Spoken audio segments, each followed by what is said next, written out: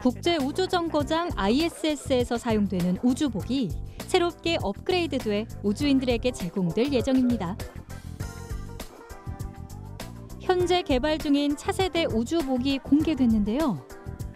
기존의 우주복보다 34kg 정도 더 가벼워진 건 물론 기존보다 활동성이 더 좋아졌고 넓은 범위의 신체 유형에도 적합합니다.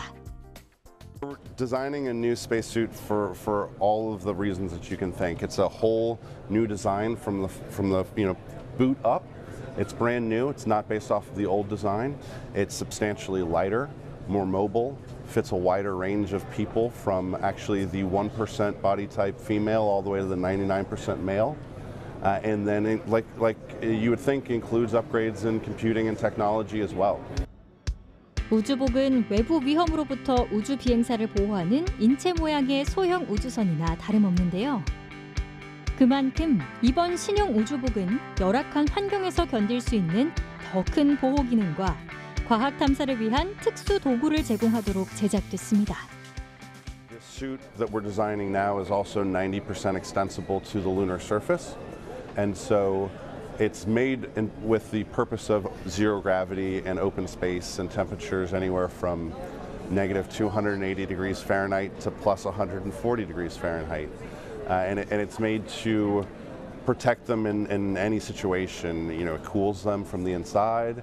It stops micrometeorites from hitting them. It is, in many ways, it's a enclosed spacecraft of one. 1969년 미국 우주비행사 닐 암스트롱이 인류 최초로 달을 밟았을 당시 입었던 우주복은 부피가 크고 유연하지 못해 걷기조차 힘들었는데요. 우주 임무가 더 복잡해짐에 따라 우주복도 그에 맞게 변화하고 있습니다.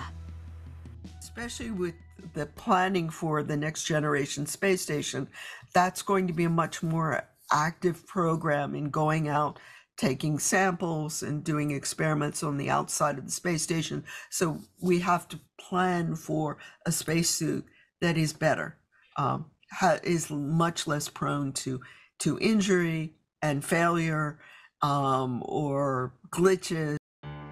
아직 몇 년의 테스트 기간이 남아있긴 하지만 모든 것이 계획대로 된다면 차세대 우주복은 2026년 국제우주정거장으로 향하게 됩니다.